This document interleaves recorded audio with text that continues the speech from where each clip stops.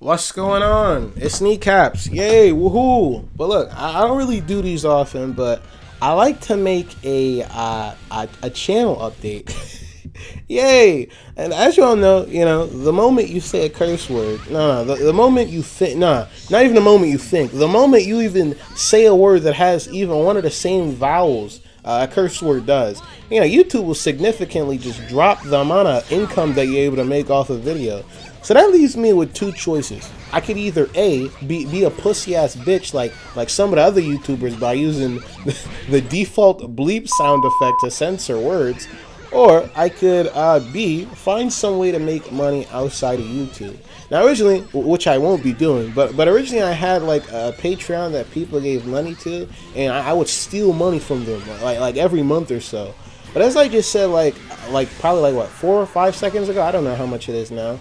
But I really don't feel like starting another Patreon because, one, every YouTuber and their grandmother has one now, and two, I don't really have any good perks I could offer, and even the ones that I did offer back then were like, they were pretty shit.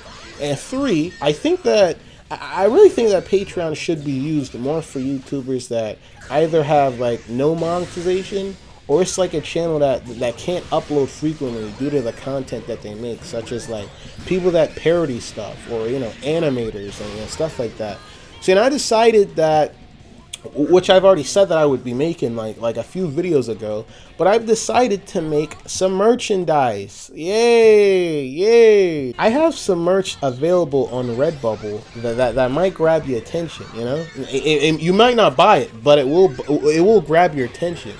Alright, I'm actually going to blur it out right now. You're going to have to see it for yourself, you lazy bitch. But trust me, it's fire, bro. It's actually fire. Now, right now, we have, like, I think it's like 2 or so designs.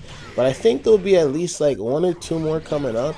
You can either, be an idiot and type all of this into your search bar. Or, or if you're someone that has at least a single-digit IQ, you could just click the link in the description. Now, all of this merch, by the way, all the merch is made from this creator on Twitter. He's really good. So, if you want something drawn or made for you, I'd recommend him. Yeah, if you want to support me, I'd recommend dropping by the store, picking something up, even if it's just a phone case or something. All of it helps.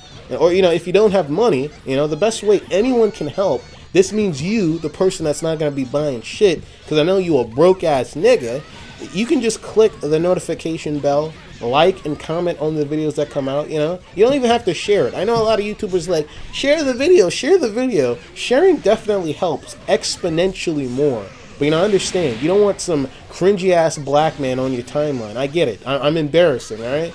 So, you can just like and comment, If you're someone that doesn't like to comment, or you think you don't have a good enough imagination to make a good comment, even just commenting something random like, I don't know, fish tacos? Yeah, fish tacos. That can push the video to more people. But lastly, something that I will be experimenting on my channel is watermarking. Not the video itself, but I've seen some other YouTubers do this, right? Where they watermark their thumbnails with the same thumbnail, the same watermark, and it catches the attention of the people who have seen the watermark before, and it allows them to recognize that the video is from a specific creator. But yeah, I'm gonna be watermarking my old Kneecaps logo onto my thumbnails, and hopefully that pulls me in the big bucks. But I don't know. But yeah, I think that's pretty much it. Bye.